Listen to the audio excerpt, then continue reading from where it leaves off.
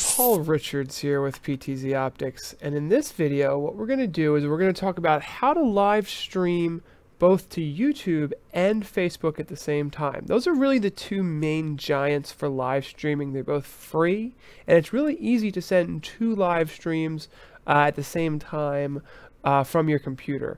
Now, it does take a little bit of processing power, and in our last video, which is playing behind me, we talked about how to live stream from Facebook. So if you haven't watched that video and you're not sure how to do that yet, go back to our next video. We'll put it in the description, but we're going to jump right to the end of that video, pick up where we left off, and show how to start live streaming directly from Facebook and YouTube at the same time. So just to quickly recap, I'm going to go over just a few quick things here. One is obviously live streaming on Facebook. There's two ways to do it. You can just use your phone, but that's really kind of not a professional way to do it. The other way is to go into publishing tools, which we talked about in our last video, and get the RTMP information. And that's what we're going to show in this video. There's this new video tab where you can get that. And once you have that information, then you can start streaming both to YouTube and Facebook at the same time. So that's what we're going to show off today.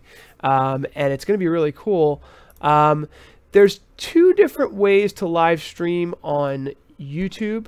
One is you can live stream directly to your live streaming page where it's always live at this one page, and the other way is you can pre-schedule events, so that both of them really give you an RTMP event or link. The difference is that your live streaming always on event is always the same key, and when you schedule an event they always give you a different key, so just be careful with that.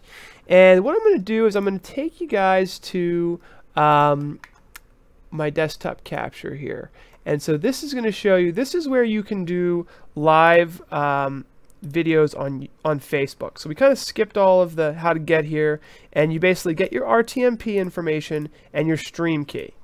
Same thing for YouTube. So you can either do the stream now, and this RTMP information will never change. This is like your RTMP information.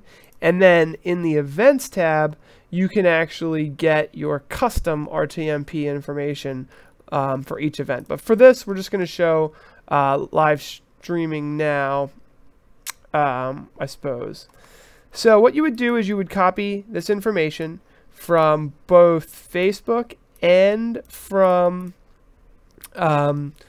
YouTube, and you copy them both.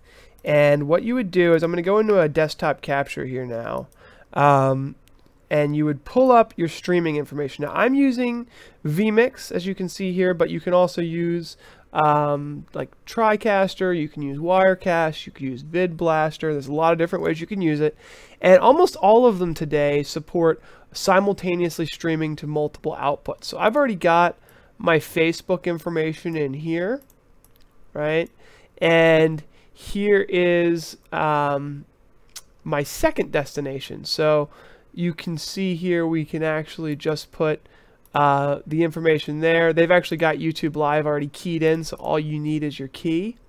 Now this will go directly to your live event page. If it's a scheduled page, you would want to use the custom. So I'll just go ahead and do that.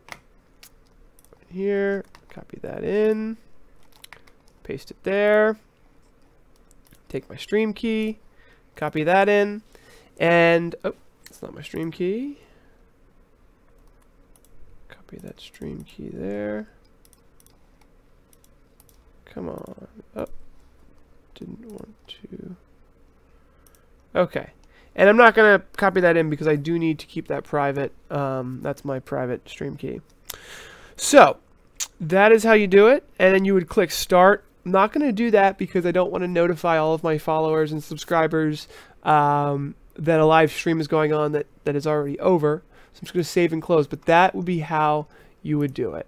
So hopefully that makes sense. It's very straightforward, and these are the two main platforms for live streaming I believe that will be in the future. There'll be YouTube and Facebook. Now there's other ones out there, and there's even software you can use to restream to multiple CDNs, like up to 6 to 8 of them, such as Joycaster and Restream.io. But I think that these two are really the bread and butter of what we're going to see in the future. So I wanted to make a quick video to show how to do that. Thanks for watching, everybody.